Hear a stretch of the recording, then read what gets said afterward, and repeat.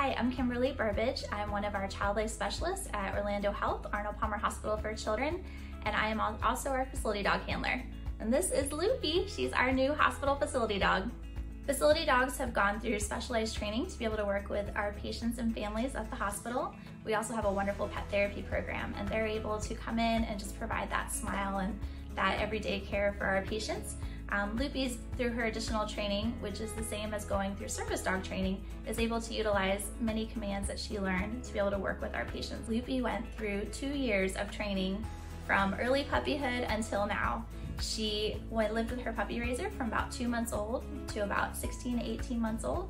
And then from there, she went to professional training for 6 months to be able to learn over 40 commands that we can utilize with her in the hospital. I was able to go to Canine Companions and go to a 2-week training myself, where I got to meet Loopie and work with her and begin learning how to continue working with her, utilizing her over 40 commands. My job is to work with our patients and provide developmentally supportive care and help them cope through their hospitalization. This can be anything from providing education for new diagnoses, helping talk them through procedures, providing medical play opportunities to kind of process some of the things we've been to, as well as just good old-fashioned play.